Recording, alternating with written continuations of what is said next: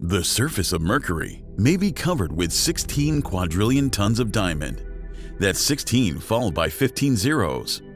Mercury's surface is mostly made up of graphite, a form of carbon. When graphite is subjected to high pressure and heat, it can turn into diamond. The pressure and heat needed to turn graphite into diamond is created by the impacts of asteroids and comets. Mercury is constantly bombarded by these objects. To estimate the amount of diamond dust on the surface of Mercury, researchers ran a simulation.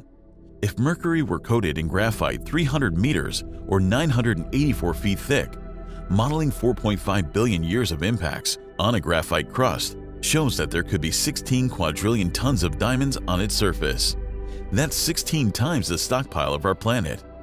If confirmed, this would make Mercury the most diamond-rich planet in the solar system. For more videos of Cosmos in a Minute, follow The Secrets of the Universe.